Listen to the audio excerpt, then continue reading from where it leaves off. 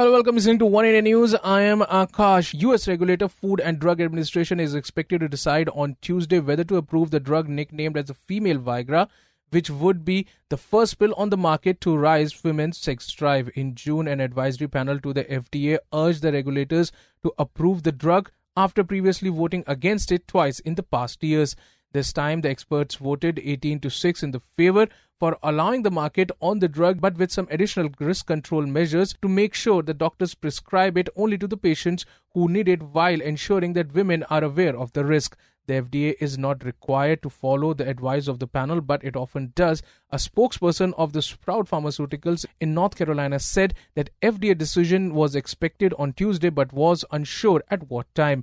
An FDA spokesperson, Howard, declined to comment. If approved, the medicine would be sold under the name of Adia and would be marketed towards pre-menopausal women. The drug is a non-hormonal agent that acts on neurotransmitters in the brain and aims to treat the condition known as hyperactive sexual desire disorder or loss of interest in sex among women who have not yet entered menopause. Well, that's all for now, but for more news and updates, log on to our YouTube channel www.youtube.com/oneindianews.